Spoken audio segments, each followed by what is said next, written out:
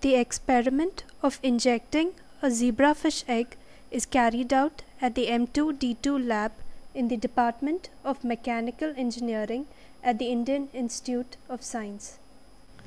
Here, a glass pipette which is attached to a compliant injector is moved towards the egg, and initially it is seen that the gripping force for the injection to take place is insufficient.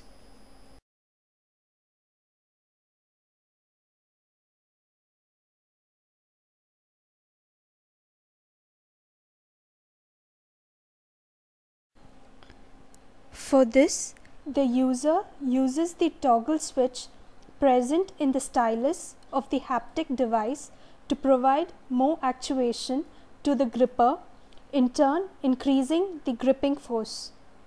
Once the egg is firmly gripped, the injector is once again taken towards the egg and the egg is injected.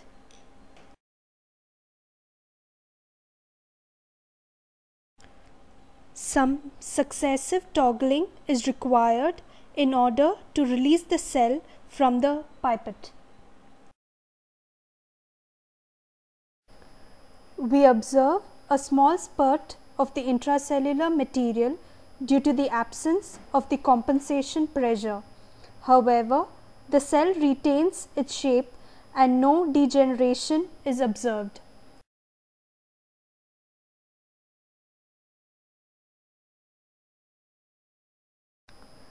Further, the cell is moved out of the gripping region using the microscope's stage.